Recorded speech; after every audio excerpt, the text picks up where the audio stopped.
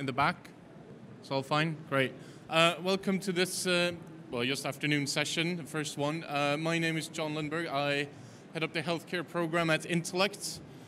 We are the UK technology trade body representing some 800 companies who do your super-fast broadband, your 4G for your phones, your online banking solutions, your everything you use technology for. But we also represent a lot of companies who work in the healthcare sector who want to deliver this joined-up health and social care through technology.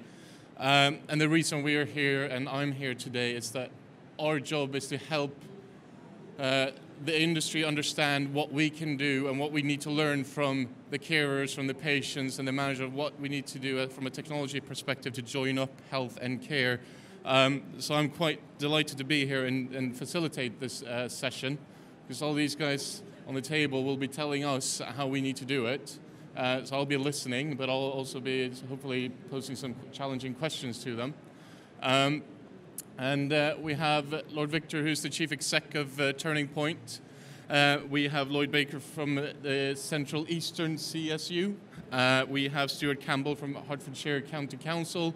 And we have Charles O'Hanlon from the Newham CCG. I hope I got that all correct. And they'll be going in that order. They'll give a 5-minute overview from their perspective of joining up health and care through technology centered around patients. So we'll give them all 5 minutes each. Hopefully we'll have some time for a debate and questions from the floor. So that's it from me. So Lord Victor, do you want to start? Okay. Please. Because I can't hear me, so that's a problem. Is that better? Okay, good. We're all together. So, since I'm amongst friends, you can all call me Lord Victor Adebowale, CB, and I'm only joking. Victor will do nicely. I have several hats, actually, that I wear, and they all kind of come together around this issue. And let me explain what some of those hats are. I'm the Chief Executive of Turning Point Health and Social Care. We provide services to, I don't know, a few 100,000 people, covering mental health, learning disabilities, substance misuse, primary care and employment. We employ just under 3,000 people, and we operate in 200 locations in England and Wales.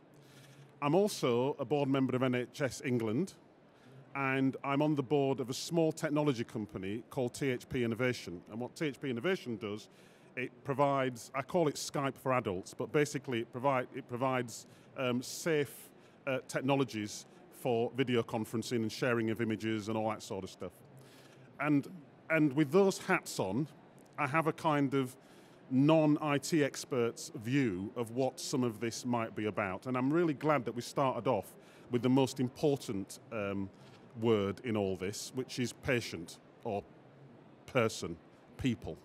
And so what I have to say to you is much more about people than it is to do with the technology. And if that's okay, I'll continue. I mean, I've got no ego involved in this, so if people get up and walk out, it's fine with me. I'm pretty cool about it.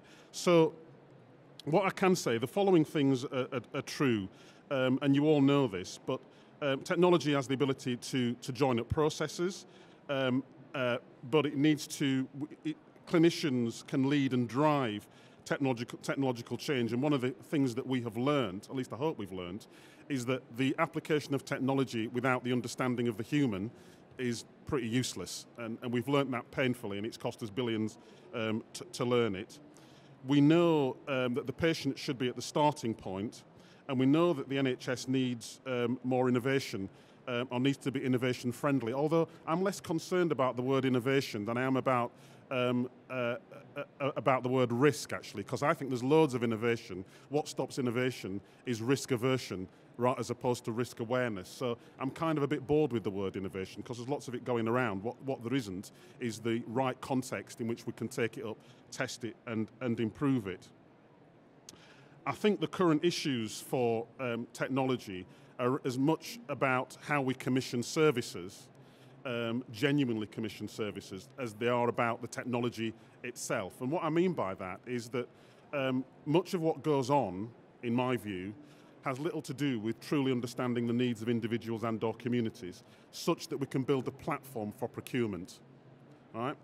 And what I mean by that is that when Turning Point works in communities, which we do a lot, One of the things that we have developed is a methodology which engages communities in understanding what they've got, what they haven't got, what they need and how they need it. And we can get people to design and deliver services. Because actually, most interventions in health and social care do not require a medic.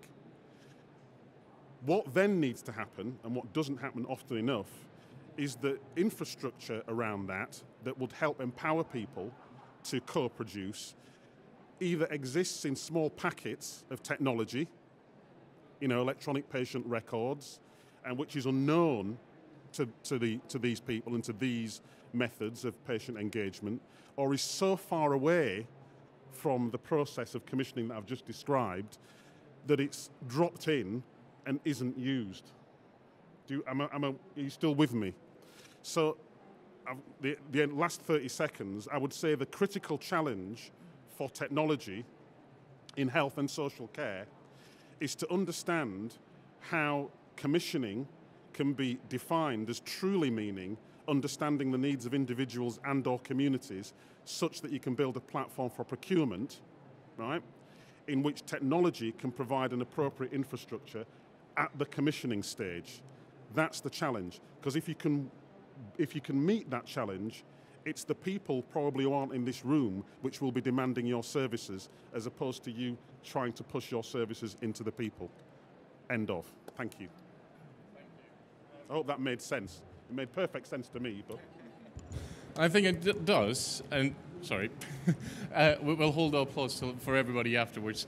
And I think you will hear now from some of the other panelists, actually, some the ways they've come around and actually made some of that work. So, Lloyd, do you want to tell us what you've done around integrating care for children and information?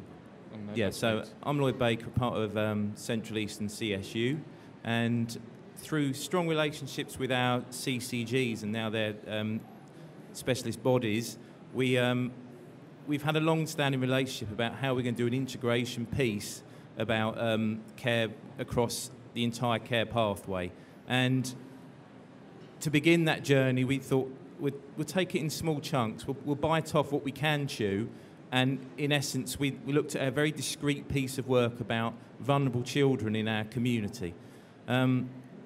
As is the case for lots of organisations in the east of England, we've got a very prevalent System 1 user population across community and child health. And by default, System 1 does address some of those challenges around shared care. But what we needed to do was understand how we could get some of that key, crucial data about children at risk out of System 1 and made available to a small group of child protection specialists and professionals that are interested in seeing it that didn't have access to that system. So we looked at technologies available and came to the conclusion that clinical portals was probably a sensible way forward. So in the interest of keeping it small and simple, we went for a proof of concept model which took an extract of data from System 1, placed it into a portal piece of technology, and then through managing legitimate relationships, those GPs who had patients who were deemed at-risk children, there was a flag within System 1 that the clinician ticks, could go and look at that information freely. And it was predominantly around decision support and helping that agenda, but we had the right level of professional engagement and clinical buy-in, so it was a very achievable piece of work in that small scale. The overall vision is that once we've achieved that piece of work and delivered it successfully, is to try and then look at wider engagement, and our CCGs are very committed to bringing in acute mental health and community services across the patch. So taking out what we've done in that small piece of work, there's been many challenges, as you can guess, governance, access, culture being a key one. It's trying to move clinicians and service users away from, I want all that information in my system, and saying, well, actually, you probably want one version of that truth, so why don't you just have live access to it? And that's quite a hard battle to win. But what we think we're doing in Hertfordshire is the building blocks for wider partnership engagement, and that is, if we get this piece right, we've built an infrastructure and a support network that says we can scale that. And ultimately, we're already working with our partners across different providers and social services, police, and probation, and it probably leads now on to what Stuart could offer the group regarding the work with social services.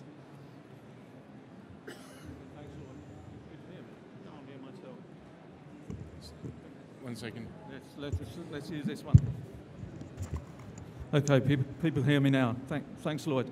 Yeah, Stuart Campbell, representing Hertfordshire County Council in terms of the social care side of things, and where Lloyd has just spoken about what he's done internally within the health service. I'm going to look at this from the inter-organisational relationship issues. I want to start off by saying, really, I think the issues around this whole area are really not about the technology. I think that's already been said. The technology will be done. The key challenges to us are behavioural and cultural, and particularly between organisations, that becomes very, very difficult. I've been working with Lloyd and his colleagues to try and cut through some of that. And just a few insights into what some of those main challenges have been for us, really. I think the ability to actually share data and information securely and safely between us is key, and we're not good at doing that. I think the whole media view that there are bureaucrats out there who just want your data and won't treat it safely is really winning the day in terms of some of the noises that are out there in the press. And what we need to be able to do is actually win back that trust in terms of being able to manage people's data effectively for benefits for the citizen, the patient, moving forward.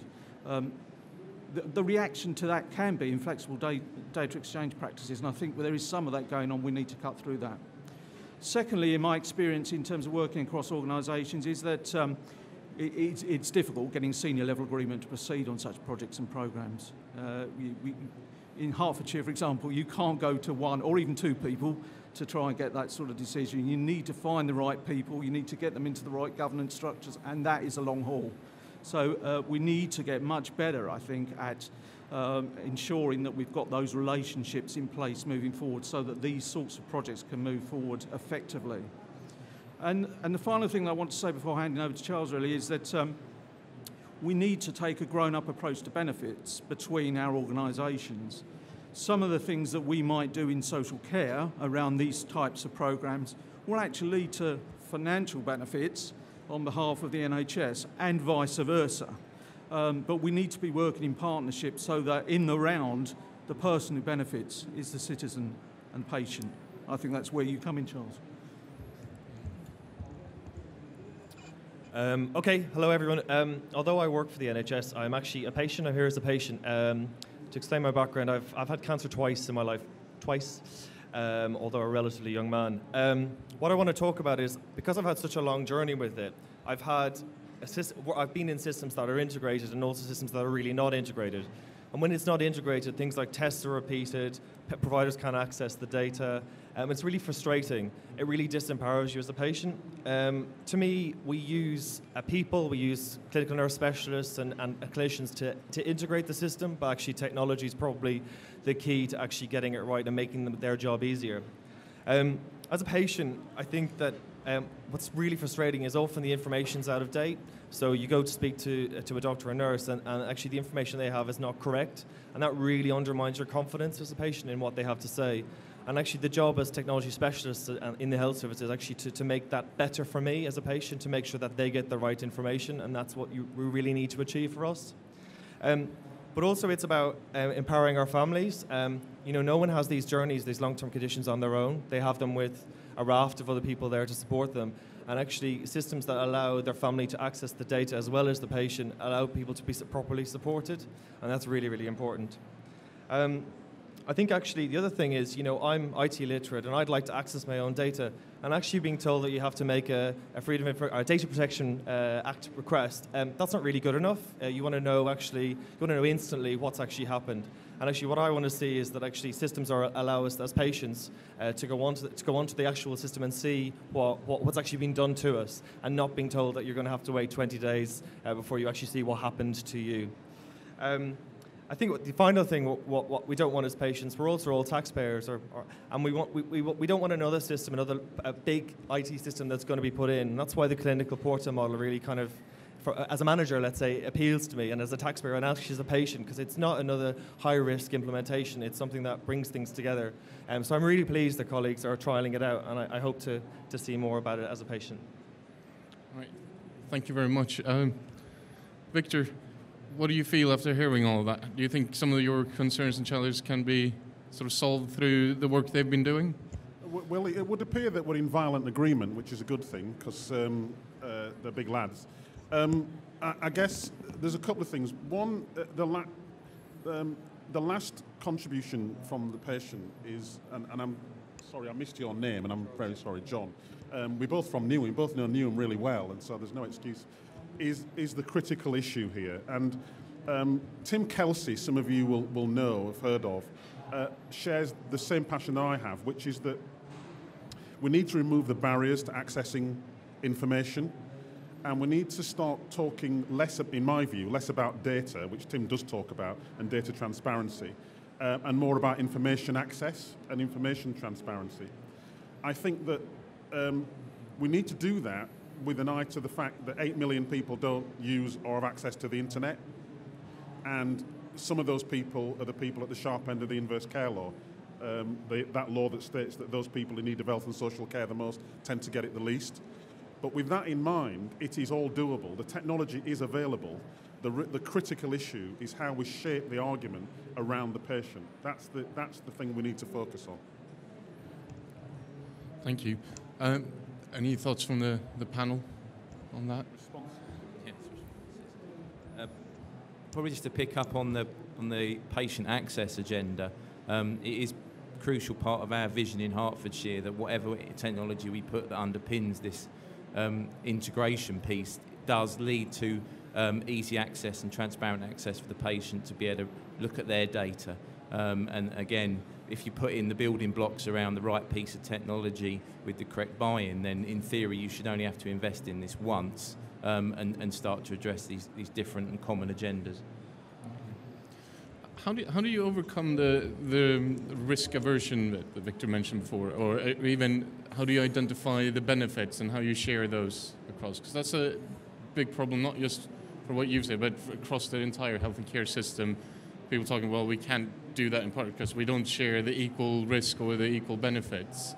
How have you sort of tackled that in your organisations and working with Hertfordshire? It's part of what, I mean, our CCGs in particular are looking at complete pathway approach. They want to break down the boundaries of where typical care begins and ends. So I know for a fact we had a seminar session in the West Hertfordshire area last week where social services are a key stakeholder and integrated piece of looking at children and elderly care pathways. So it is about, as Stuart said, the effect of one negative or positive could drop into the camp of the other. But I think it's now with CCGs, their clinical leadership, that we can move that agenda forward slightly better than we could. And how do we get the patients involved from the beginning of this so they can actually be involved in determining what the services should look like and use the technology? But that again, so I mean, I can speak quite freely on behalf of Hertfordshire, but the each CCG and their strategic program group have got both patient stakeholder groups and expert working groups, so they really are addressing the challenge of bringing patients into this. Now, what I do is make sure that there is a solution or a technology set or a platform that then allows them to deliver. So my approach is very light touch. I don't want to go in and introduce new systems, new processes, extended clinical contact times just because we want to achieve something. It's about, well, let's look at the clinical program first, then see what fits in underneath that, and it comes through effective business change and managing that impact. Charles? I think the other one might work. Is that working? Oh, it's working. I'd just like to say that information governance is often used as a thing, kind of maybe not to, as a reason not to make decisions. And my real thing is, if you've got a long-term condition and you're dealing with 5 different providers, the GP, a million other things. Actually, you want everyone to share information. You really are not worried about the health professionals looking after you sharing your information. We need to get that right and understand that and stop hiding behind information governance as a reason not to integrate. Can I just say that's a really powerful point? I think some of information government is an artifact for risk aversion, and I think that the critical thing is that the patient has to be at the centre of the service design. So, you know, the fact of the matter is that there are organisations that protect their power and budgets, and I've always found that the best excuse remover is having the patient experience at the centre of the room and the discussion, and then you say to them, if you can't contribute to improving the experience of this patient, what are you doing here? And it shifts the debate. It shifts the debate from and it moves the Mexicans into the Mexican bucket, and that's critical. But it sounds easy, but it's a really challenging move to make for many of our statutory and non-statutory organisations, because we're used to thinking in a certain way.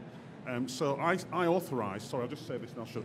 I chaired the CCG authorisation subcommittee for NHS England, right? So what you're talking about in relation to what CCGs do with communities is part of something we call Domain 6. And I'll be honest with you, I think that it's one of the weakest areas of CCG operation. I just don't think we have the right technologies, both IT and non-IT, to be really clear that what we are doing with communities is of a credible standard. That's why I talked to you about connected care. There's some key tests that we just don't apply, and it's one of the weakest areas, in my view, of both CCG operation and CSU operation. Sorry. That's fine, thank you. Any questions from the floor? We have one down here. Rebecca? Hi, it's Rebecca Todd from eHealth Insider. You were talking there about not hiding behind IG. I was just wondering, I was at a conference recently where some people were saying that they believe that the Health and Social Care Act and Caldecott 2 are actually going to make it harder to share data rather than easier. Can you talk a bit about that?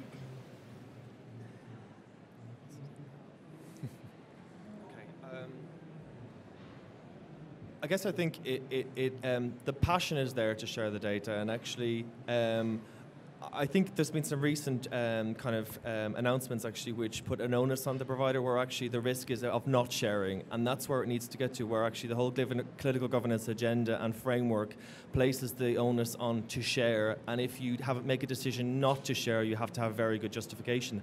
I'm not too sure where we are with that in terms of actually getting that culture existing within the CCGs across nationally, but that's certainly where we need to go, and I think the Act does support us to do some of that, but there does need to be, rather than an initial, during the transition, an initial pushback on sharing data. The direction of travel clearly has to be on making sure that the governance framework puts the emphasis on sharing rather than the risk of sharing, and the importance of sharing for professionals.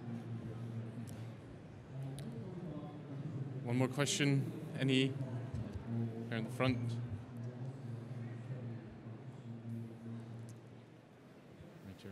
Hello, Jeremy Nettle, Oracle Corporation. I had the privilege of working with NHS London on what we call CP24, which was a project similar to yourselves, which was around children at risk. And it was after the Baby P, or Baby Peter challenges, about how you share information between health and social care. The point I wanted to raise in that, and though the project, it was a prototype, was deemed to be successful, there were some interesting learning patterns in there. And it was actually the parents of children who weren't at risk minded that we were looking to see if their children were at risk. So there's some interesting cultural shifts there. So what this system did is identified from local authority kids at risk and provided that information to the A&E department in real time, or was near and down with real time. And then if that child did appear, then they would let the caseworker know that the child had come into the system. But what was interesting, as I say, it was the parents of children who, why do you think why do you think my child was at risk? And it's those barriers to get over, that if you're going to have this open system, how you put structure, it's not technology structures, it's about informing people that we're going to do this, and the actual reaction of parents or carers that their loved one is going to be investigated in this way. Do we just agree? Or do you want to, anybody respond to it? Sorry, do you agree? Have we been called time? Yeah, so the initial work we've done in Hertfordshire is scoping out what it is we want to achieve in a very small scale. As of yet, we are yet to embark that outside of around 4 or 5 GP practices, but at the next stage, because we've got a reasonably large group of professionals that are key interests across multi-agencies, then it is about the engagement piece with the patient directly that we then need to take forward. But yeah, that barrier amongst numerous others will be our challenge. All right. Great. So what I recommend we do, if that's okay with everybody, is that I'll introduce Wayne Posner from Harris to come and give his presentation, and then that will leave us an additional 10 minutes or so at the end for further Q&A with the panel. So if everybody is fine with that, we'll move straight into the presentation and then do more Q&A at the end. So